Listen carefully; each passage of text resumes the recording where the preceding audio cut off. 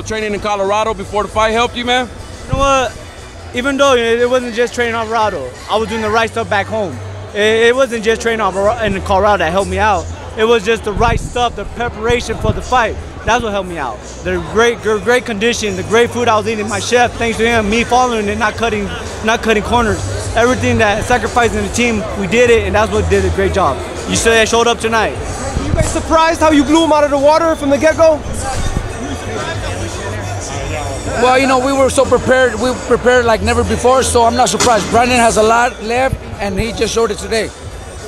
What do you think you proved tonight to the people, Brandon? I know you said a lot of people criticized you. What do you think you showed tonight to them? You know, I'm still young in the sport, and I still got a lot to prove. You know, I did a great job, you know, head movement, boxing, jabbing, everything I did, cut the corner off, cut the ring off, everything I had to do. So, you know, I had to do it again then. You know what? I still got a lot more to do. Did you realize you won the crowd over after that first round and went from a pro Alvarado crowd to Rios crowd? You know what? Like I said, I don't hear the crowd. You know, I was just too busy doing what I was just in the zone and doing my game plan that I've been told to do. Before the fight, you were all smiles, man. It looks like the old Brandon Rios is back. Yeah, man. You know, like I said, I didn't have to. The reason why, because of weigh-ins, dude. I made it so easy. You know, it was my first time in my life, and I had to get up in the morning and go run and fuck. I did it perfect this time. I could just say that. I did excellent training camp. Because, I mean, just a few days ago you were saying retirement if you lost. What's the outlook for you now?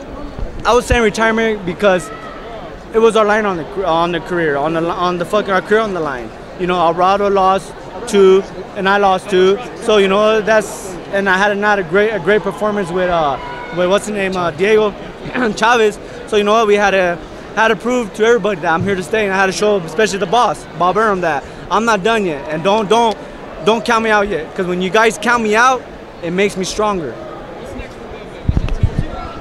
Nah, man, Terrence Crawford's my boy, and plus he's young. He's to the smaller weight class. Whatever, like I said, at the end of the day, what's next for Brandon Rios and it's up to my manager, Bob and them. If they all agree, then we got to fight. Bob, how important was this win? How important was this win, Bob? Brendan.